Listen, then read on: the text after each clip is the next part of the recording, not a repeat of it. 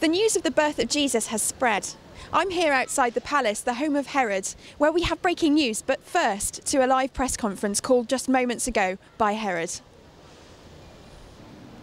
Citizens of Israel, this evening I address you with some great news.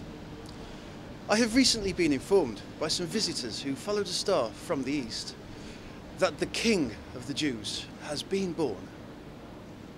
My advisors tell me that it has been prophesied that he would come out of Bethlehem in Judah, and he will be a ruler and a shepherd for God's people. I send them on their way to continue their journey, and I say to you, as I said to them, once he is found, let me know, so that I may go and worship him too. Thank you. I have just heard from an anonymous source that the visitors from the east have found the baby Jesus and presented him with gifts of gold, incense and myrrh. But they're not telling Herod where. Now back to you in the studio.